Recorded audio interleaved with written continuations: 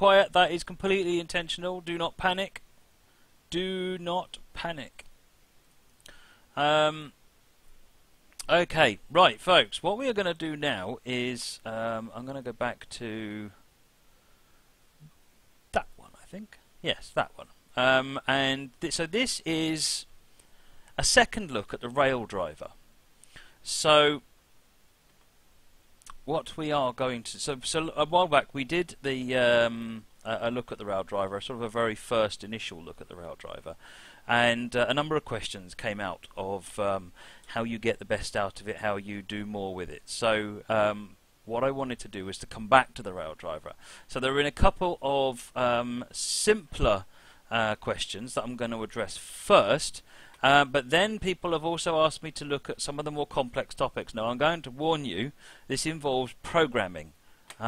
Relatively simple programming, but programming nevertheless. If this flies over your head, then I'm going to apologise in advance and say that I am keeping it to a minimum, just to demonstrate the concept, and so that for those that know a little bit about programming, and you don't really need to know much, then you need... just looking at the chat, then you'll learn something. If you don't know anything, then feel good that other people are hopefully learning something, and then hopefully they'll do stuff that you can learn from, or you can benefit from. What I would ideally like is to see some of the more technically inclined people in the community actually taking up the mantle on this and trying to work, perhaps with PI engineering, on ways to actually advance and extend what PI have done. And make it, demonstrate how you can change which lever you want to use, or how you make it compatible with different locos. So let me give you a quick outline of what we're going to cover first. So first thing we're going to do is how do you cope with TS, a train simulator, being installed in different locations to where it normally installs. So by default it's in C program files, Steam apps, Common, Railworks, and then the RailDriver DLLs in plugins. The next, if you've got it on the D drive or you've got it somewhere else, then of course that's going to cause a problem, and the script needs to be told that. There are instructions on the PI Engineering website that tell you how to do this, but I wanted to actually show you it. So we do that first. Second, just go back through remapping the blue buttons using MacroWorks, which is the software that comes for the RailDriver. That will be quite straightforward. Then I'm also going to show you that you can. So I demonstrated the tablet. The tablet? I think I'm talking rubbish at this point. So I demonstrated the. Let me bring up the console camera. Right now, let me make that a bit bigger so that you can see. This is the RailDriver here on the bottom of the screen. So. So you can see the RailDriver. These blue things here are the buttons I'm going to show you how to reprogram, and then so you can take this lid off. I'm going to do that later on, and then you can put new. You see this white line here. You can put bits of paper in there, and so the templates you can get for that are actually available on PI Engineering's website. So I'm going to show you how to do that. That's pretty much the easy topics. Then it starts to get a little bit more tricky. So topic number 4: remapping it so that it uses the loco brake lever. This one. As the throttle handle. Yeah, I'm not going to show you the best way of doing it. I'm going to show you a quick and easy way of doing it, and then the programmers amongst you can figure out about a better way. Adding notches to levers. So some locos actually require that you have the various controls at specific values, so 25%, 50%. Otherwise, they don't do anything at all. Now, if you've got this control and you're moving this gently up and down, what you'll find is that you'll never hit exactly 25%. And so what you need to do is then apply notches. So again, it's not massively complicated, but it does require scripting. And then the last thing I'm going to do is apply some of that knowledge, and we're going to try and make the UV Class 150 work a bit better. So the UV 150, it basically works, but there's things like the brakes don't work, for example, because it needs the notching. The reverser ideally needs the notching, and so forth. And there's other things that you could do, like headlights, which I'm not going to cover in this stream, just because I realised how I needed to do, and I needed I needed more time to get that sorted, so I'm not going to worry about that. Besides, that's headlines. It's not the ideal way. Let me start at the beginning. The first 3 topics are the relatively easy ones, and we'll get those done first. So let me switch that off. So coping with train sim being installed to different locations to the default. Now the instructions basically describe, they ask you to do different things, whether you have run the RailDriver before or whether you have not run it before. I'm going to take a slightly different tack and actually say always do one step and then optionally you do the other step if you need to. So let's do the first step, which is the so what you need, what we're trying to do is to tell the RailDriver script where your installation of train sim is. Let me fire up MacroWorks when it fires up, anytime you like. Oh no, that's it, it's pulled down the bottom here. There you go, so MacroWorks. So, it's fired up, it's looking at the X keys, right, this is the RailDriver one. So in here, what you can do is, you've got this thing called a script. So let me just show you what we're looking at. So under script code, under window, you go in here and you've got the script. This is the dirty script. This is the script, the programmy stuff we're going to be looking at. Apologies, not dirty script, but this is the script we're going to be looking at. And somewhere down in here, you'll see this thing called DLL paths. Right, now this is not where we're going to edit it. We're going to do it somewhere else. But I just want to show you what we're ending up at. Is we're trying to find these bits here. This is where it says, is it in C program files or C program files x86? So this will pick it up in the default location. So let's just exit that, and we'll exit MacroWorks. And what we'll do instead is we'll go and have a look at the right place. Now the first place to look is where you have installed the software. So that is here. On my system, it is in D, Program Files x86, PI Engineering, MacroWorks 3.1, Devices, RailDriver. Now that path is actually given on the PI Engineering website. So I'm basically just repeating much of what's already on the website. So if you're having any confusions, then default to referring to their instructions. Those are the tried and tested. So mine, I've got it on the D drive. You've probably got it on the C drive. Otherwise than that, this should be the default location. Now, under here, you'll find a script 210 template.mw3. So what we're going to do is I'm going to open it, and now I'm using Notepad++. You can open it in just regular old Notepad. And then somewhere down here, you scroll down, you'll find that DLL paths, right? And this thing called public sub initialize. Don't worry about what that means for the time being. We're just keeping it simple. And then this is the path to your RailWorks. So let's say, for example, you have set up the same path and it's on the D drive. Well, you could just change the C to a D. Right? Wherever your RailWorks plugins folder is, this is where you need to point to on here. So if you have any, if I can make that bigger, I can make that bigger. There you go. Look, is that easier to read? So look for DLL paths as string, and then change the C to a D or to whatever you want it to be. Now I'm going to leave mine as C because it's actually mine's all in the right place. So that's the first change you need to make. And what that does is it edits the basic the source configuration. So essentially, so that you can be free to mess about with the scripts in any way you want, what they do is they have a template which you then create an instance of, and then you mess with the template. And that's why there's two things, and they say, have you used it or not? If you haven't used it, you will, then they say edit this one. I'm saying edit this one anyway, because that way if you do a file new later on, it will recopy it back over and you'll have to re-edit it anyway, so you might as well just change this one. Right, this is the first change that you need to make, and then save that file out. The second change you need to make is only if you have actually used RailDriver before. So if I just go to the user folder, this is in C users, your username, app data, local, PI Engineering, MacroWorks 3, MyScripts, RailDriver. Quite a long path. Underneath there you'll find these files. And one of them is script 210_210.mw3. If you open that, if you don't have that file, don't worry. If you do have that file, open it, same way. You're looking for exactly the same thing. I'm just scrolling down and we find it, there it is. DLL paths, and we've got exactly the same entry in there. So you just have to basically make exactly the same change at this point in the file, and then save that out. So that is how you fix RailDriver so that it will talk to a different install location for your train simulator. If you put PI Engineering's MacroWorks software somewhere else, doesn't matter at all. If you've got train sim in a different location, and you can do that by creating new libraries in Steam and then copying the stuff over there, then that's what you need to do. Rob says, can you make it so if used on 2 different drives you don't need to keep changing scripts?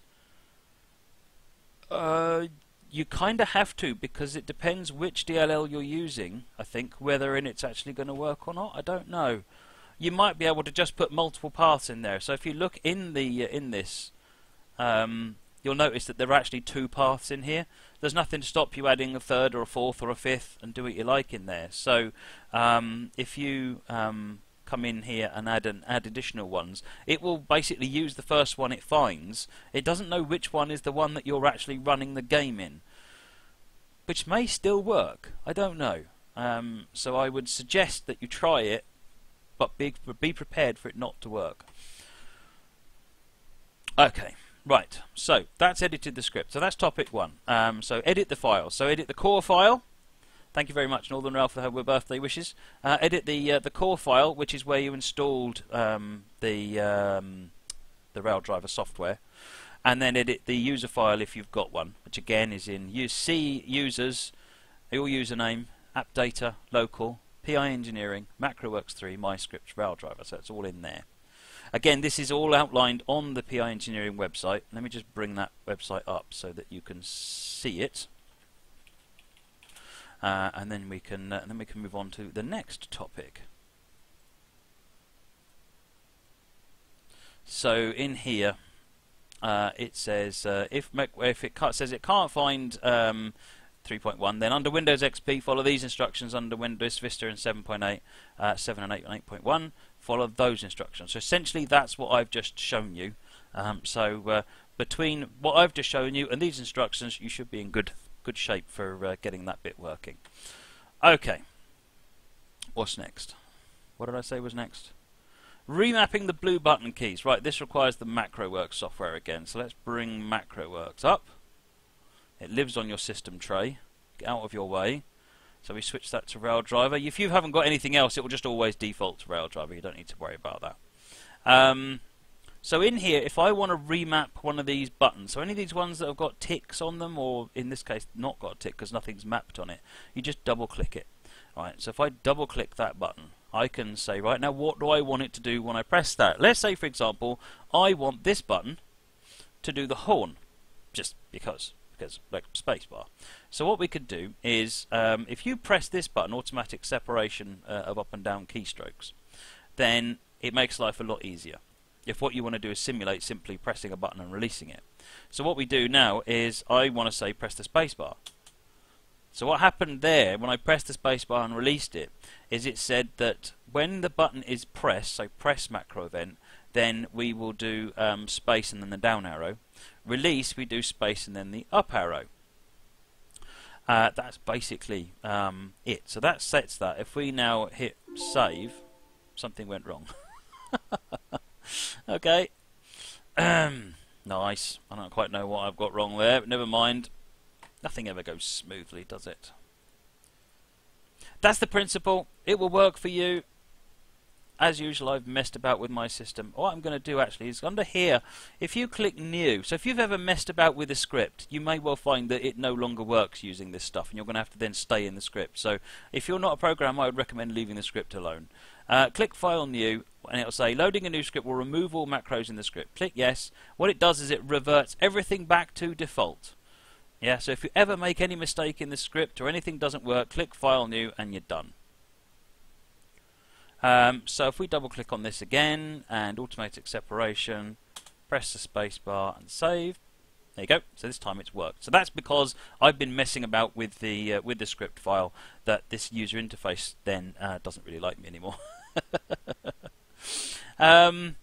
Rydcar says, now that Macro works with the new updates, would you recommend using it or keeping writing your own software? To be honest, I'd just use the MacroWorks software. It does the job very nicely. You may want to customize it to do things that you want, but you'll get a bigger head start using what's been provided than starting again from scratch. You can do the same thing on the horn. So you'll notice there's actually two little white boxes here: whistle up and whistle down.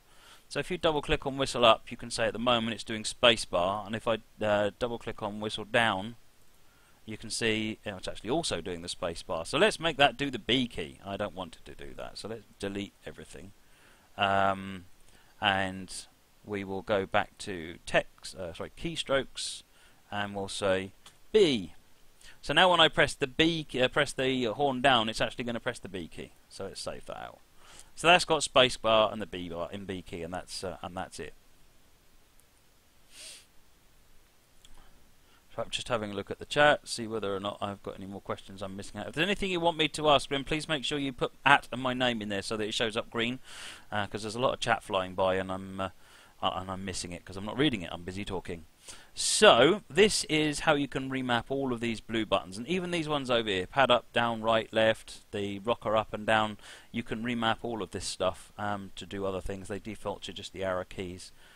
These ones over here are actually a little bit more complicated. They press the right control key and the up key, and then they release the up key and the control key. So that's what makes it so the camera goes up, because obviously you press control up to do that. So that's an example of how you can make it do multiple things. So everything around this outside here you can just do via MacroWorks. The levers and so forth you have to do in the script. You can't do that via MacroWorks. Okay, so that's kind of how you do the programming of these buttons. It's really simple. Just one more time: double click on a button, make sure automatic separation is on, press a key, press another key. It's pretty much going to keep adding into there, and you can make it so that the press event and the release event do different things. So you may want it to do only do something when you press it, or only do something when you release it. TS guy, is it possible to configure your controls when using a keyboard? I don't know quite what you mean by that. So essentially what happens is, in a lot of cases, these buttons down here, all they are doing is pressing keys. Yeah, you can make them do other things as well. Actually, if you double click, you've got text is good for pasting text, keystrokes for doing keys. Shortcut will actually, so you could actually map the buttons on the RailDriver so that they fire applications up, so they're not even just used for in-game. You can make them fire up web browser URLs, fire up Train Simulator itself, or so forth. So you've got all of that. And then in functions, you've got this big list of functions down here where you can map all sorts of other things.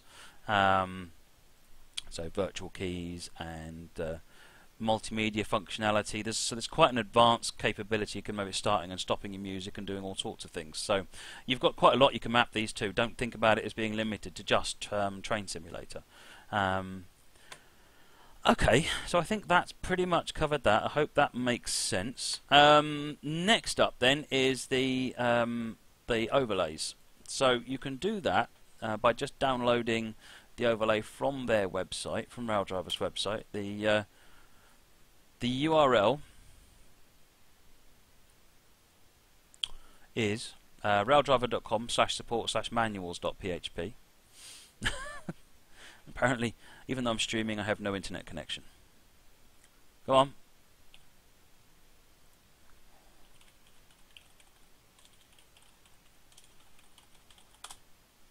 That's it. So down here you'll see RailDriver Legends, because we're all RailDriver Legends. So if you click to download one of these, and then you can, so if you could download the PDF and edit it, or a doc file, I'm going to do the doc file. So let's open that, and then we can bring that up into Word.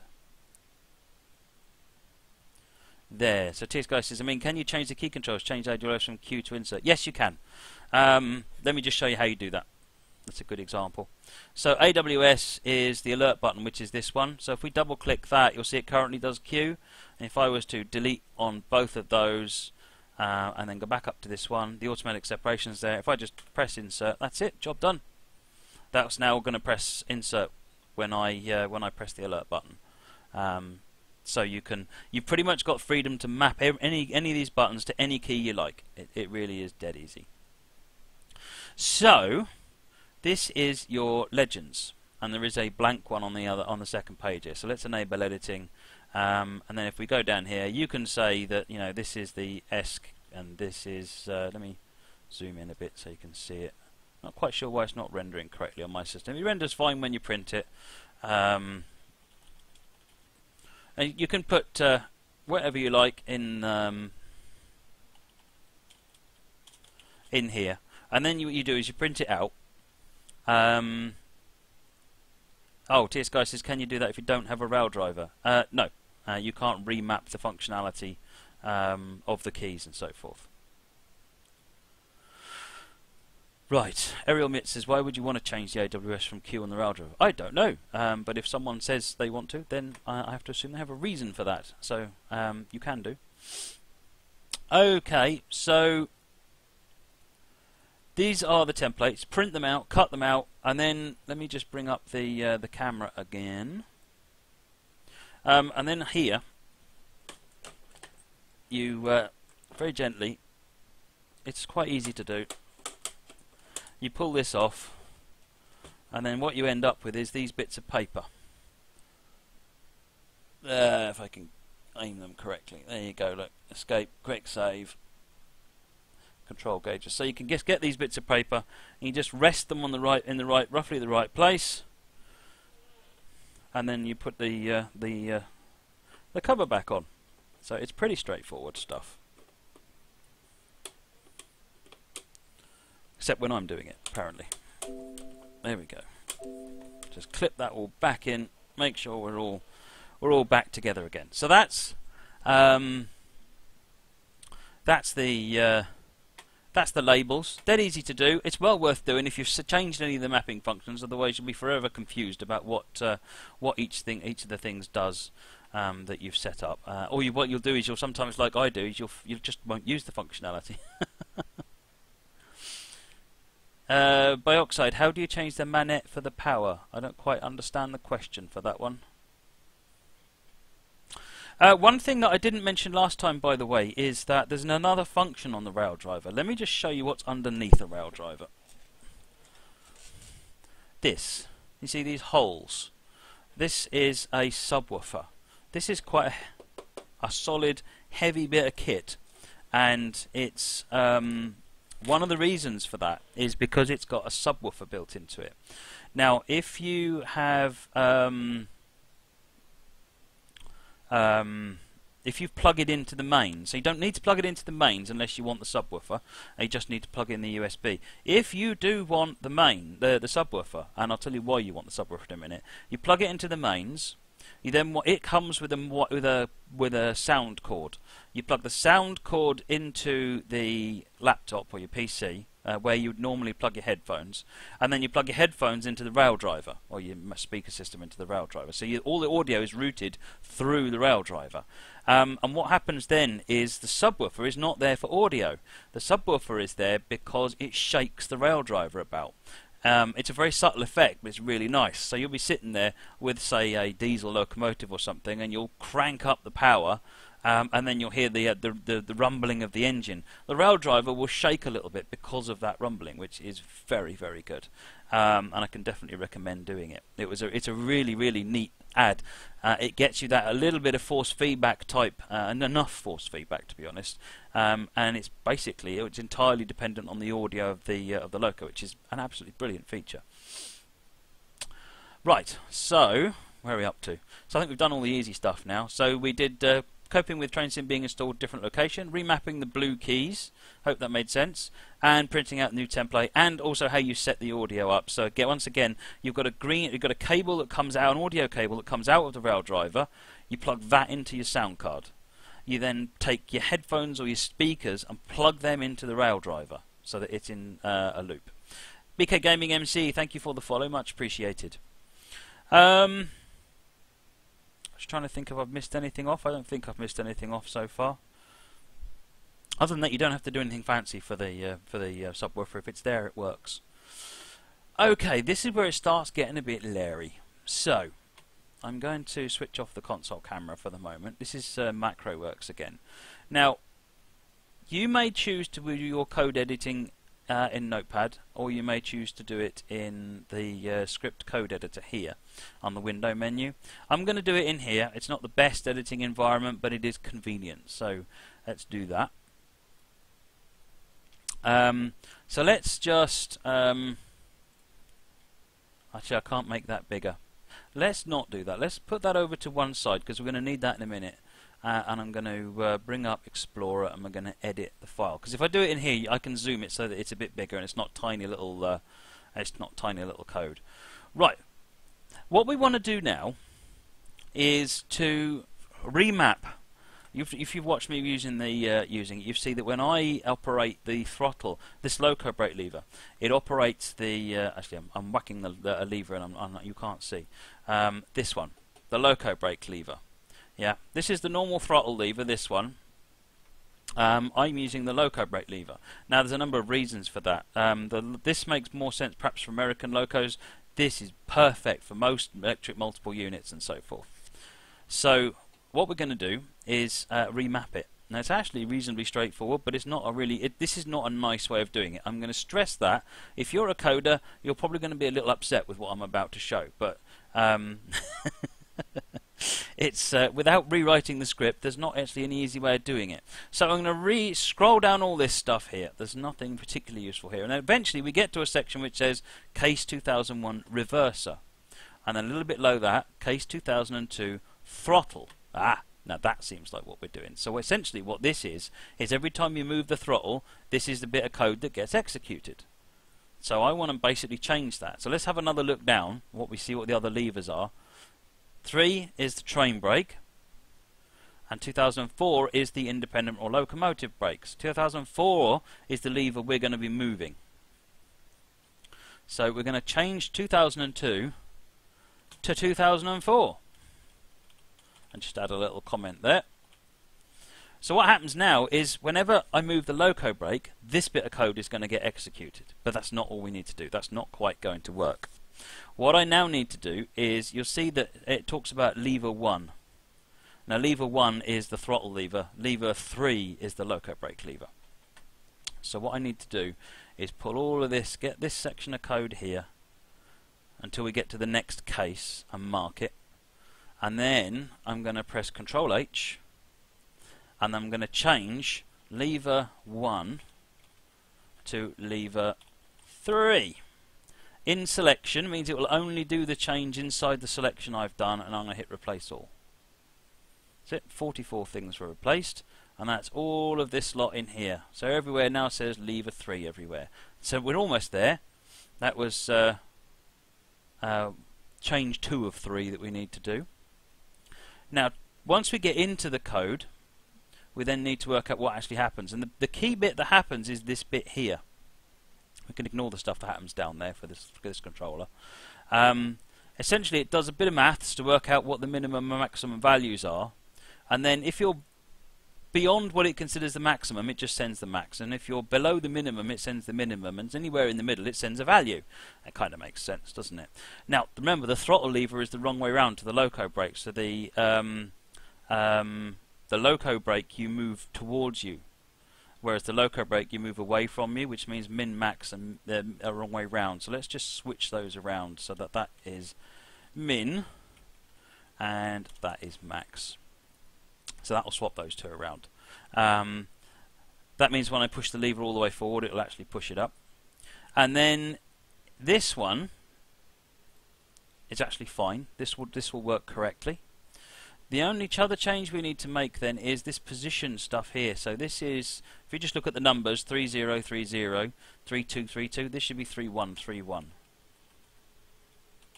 Okay, so now if I save that and then reopen the script editor and hit build,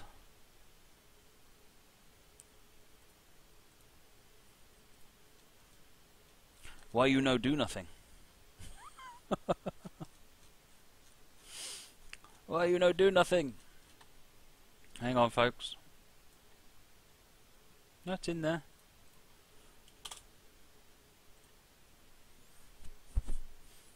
It's supposed to say build successful down here. I don't know why it isn't doing that. Let me make it completely unsuccessful. Put something it doesn't like and it complains. And now I put something I do like in. Build succeeded. Good. So if I start the game now, the loco brake is now going to do the job. Shall we start the game and prove me wrong? Let's do that, shall we? Let me switch back to changing route for a minute while I get the game running into a loco, and then we'll have a look. UTXJ, is it? It is Control H. So Control H is replace. Where Control F is find, Control H is find and replace, and that's in most places. In most editors, you've got that feature. Right. So the game is just loading now. Let me fire up a simple loco just to prove the point.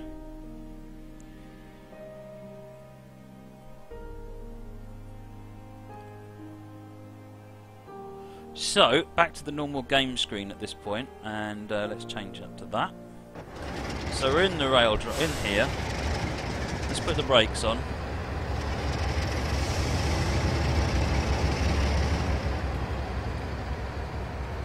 It's not doing anything. Still using the old control. Why are you...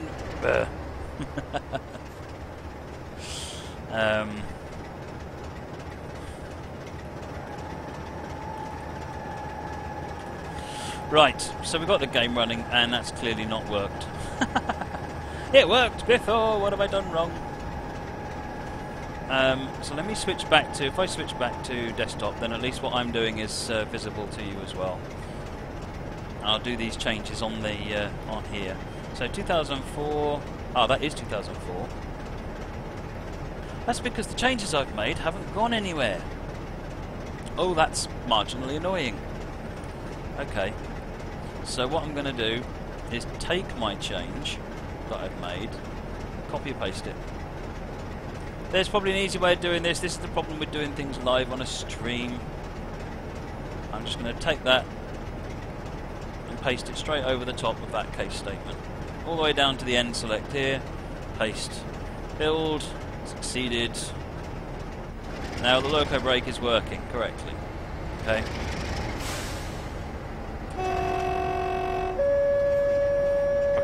So that kind of proves that the loco brake can be remapped if you want to. It's actually quite straightforward, and what I might do is put a thing on the blog just detailing some of these scripty changes. So that's the first script change I just wanted to show, because people have asked me, how do you make the loco brake work with the throttle? And there you go. That's how you make the loco brake work, as the throttle. So the next two I'll kind of do at once. Can you see the RailDriver? Ah, yes, you can't see the RailDriver. There you go. I could have been pretending, couldn't I? Let me just move the camera so you can see the camera a bit more substantially. So if I move the camera here so you can see it, you can see me moving. Can't see the throttle. There you go.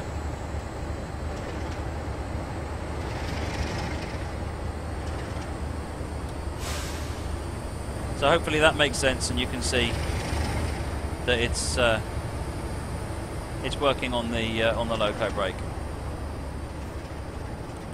Okay, we've got one more topic that I want to cover, and what I'm going to do is merge the next two, because the next one's about adding notches, and I'm going to do that actually on the 150.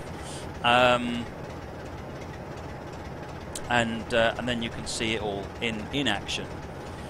Right, because I'm aware this is kind of over the top and not of great interest to a lot of the people watching. But I guess kind of what I wanted to try and get across to people is just how flexible the RailDriver is now. Think of the RailDriver as a piece of hardware that sort of it can do a lot more than it can right out the box. There's a lot more that it will be able to do as more people play with it. Right, so we've got one more thing to do then. Let's switch back to the menus, the menu on the... actually, no, I'm just going to turn the audio off on the game. There you go. And we will switch back to the desktop. So, I'll exit the game. Right, so the next thing we're going to do is we're going to have a look at the 150. So the 150's got a number of interesting behaviours, and one of those is that a lot of the controls need precise notch positions for it to actually work. Scotty, is there a way to increase the sample rate to increase precision? No, unfortunately. That's a limitation of the hardware. Right, so you've got the 150. The two controls we're going to have a look at are the train brake and the reverser. Brain's not working. For the train brake and the reverser, we are going to look at. I'm just trying to work out how I'm going to do this. So let's have a look at the first. We'll do the reverser. So why don't I show you the problem first, and that means I need to get the game running again. There's no danger of me being organised, is there? Right, hang on a second, folks.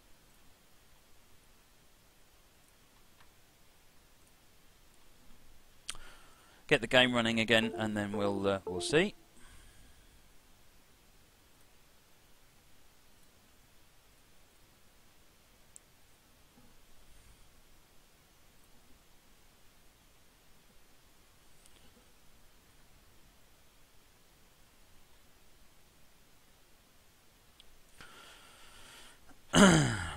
Game's nearly there.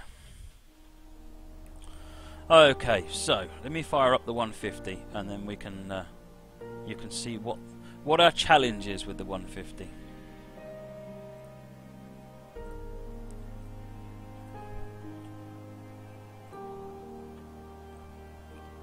Right, just loading the game now.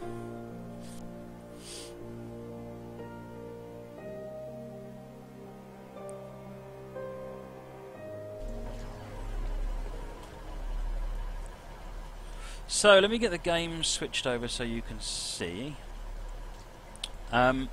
So ignoring the actual loco itself, well, let's look at the controls on the HUD so we can see what's going on. We'll go in the cab. So let's look at this reverser over here. If I operate the reverser, actually I should put the key in first. Right, let's try it now.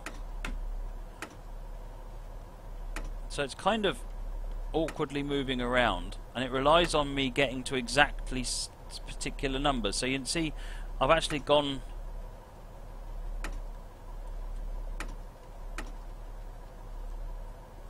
I've gone past, there you go, look, I've actually gone past 0 and it's not gone to neutral because it didn't get to 0.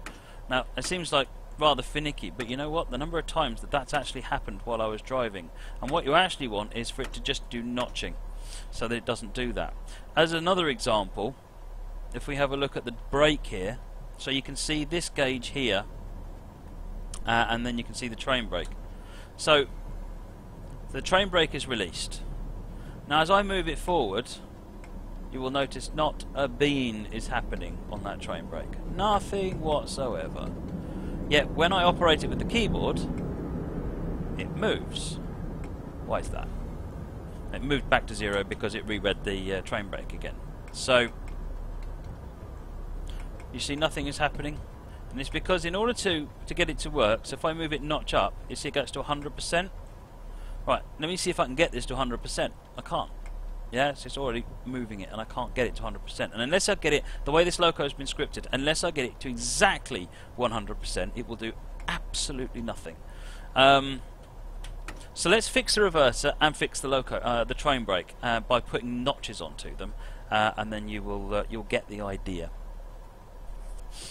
Okay, so let's have a look back on the desktop, and we will bring back the macro works. And I'm just going to do the script editing in here, to be honest. There's not actually an awful lot to do, fortunately. So for the reverser,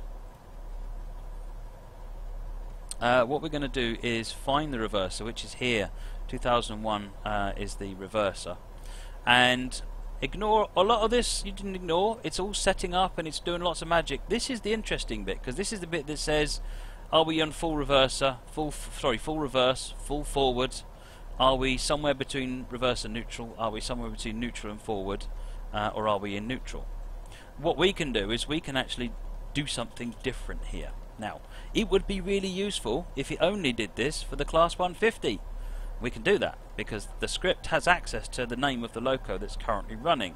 So let me just paste this little snippet in and then I'll explain what it does.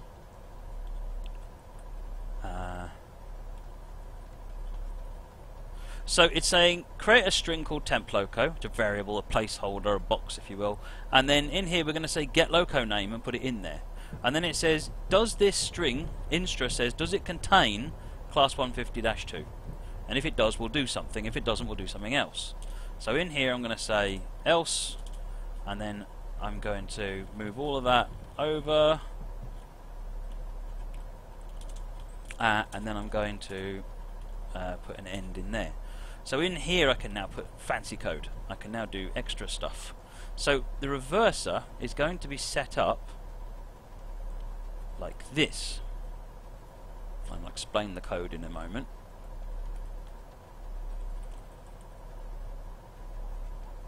This is actually quite straightforward. It basically is getting rid of all of the variability.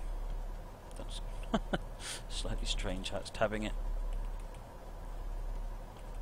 Probably because of how I had it pasted away in the background. Yes, in the true Blue Beta style, this is definitely one that I made earlier. I will explain this in just a minute. You'll notice that it's very, very similar. Even just looking at the pattern, it's almost identical. All I have changed is these two send vowels have been changed to 0. So if we're either fully forwards, fully backwards, or neutral, and everything else sends a 0, which is neutral. The only other change I've made is that I've also added an extra buffer, so that max reverse minus 20 or min reverser plus 20, which essentially means that you can have the maximum plus back a little bit will mean forwards. I'll show you how that works in a minute. So if we hit build failed, so I've mismatched something here. I've put end instead of end if. See, my Visual Basic is atrocious. It's been a long time since I've done Visual Basic. And then put that in there. So that's a nice thing, it does build. If you do get any errors, it does tell you what's going on. So having done that, it's now running live. Now if I move the reverser, let me switch it back, you can see it will always hit those sections completely accurately. Yeah, because and you'll notice it's not swinging either. So if you watch the HUD there, it's only ever going to 0, minus 100 or plus 100. Alright, let me just show you the code one more time just so I can explain again how that works. GeForce, how did you get to the 150 in script editor? I'm not doing anything particular to get to the 150, I am just editing the global script. So in MacroWorks,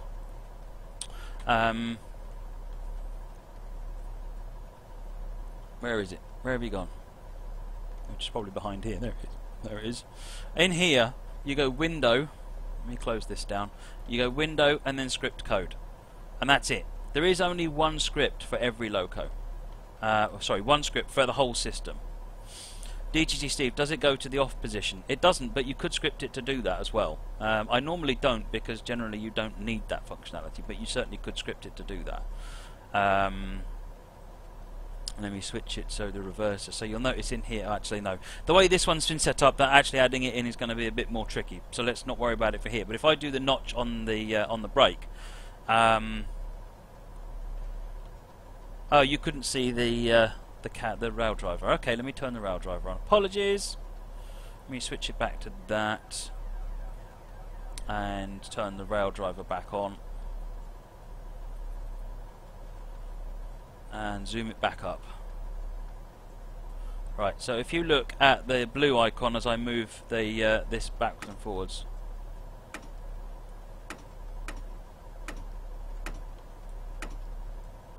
yeah, and you can see it's reacting in a digital fashion essentially.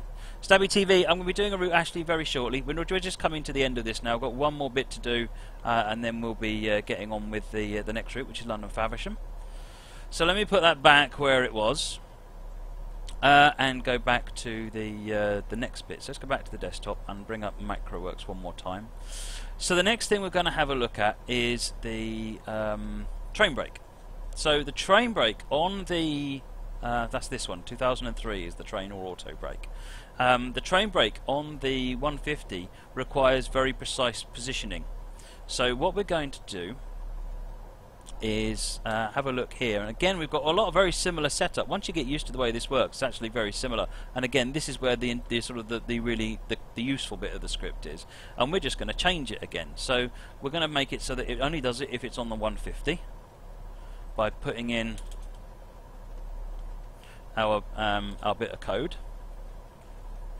So it's the same bit of code we put in before, and then we need to put an else, and then down here we need to put an end if. We'll try and get it right this time. And then what this is, just leaving it back the way that it was. And then what we're going to do is up here we're going to paste this bit of code in. I'll walk you through it in just a moment. Let me just get this in.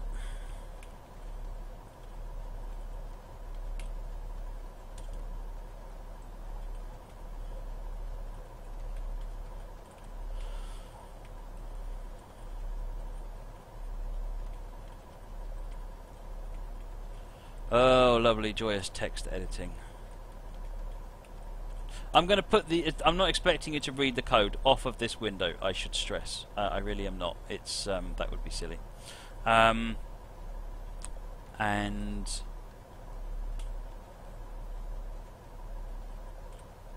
going to put the minimum... Actually, I don't need the minimum max.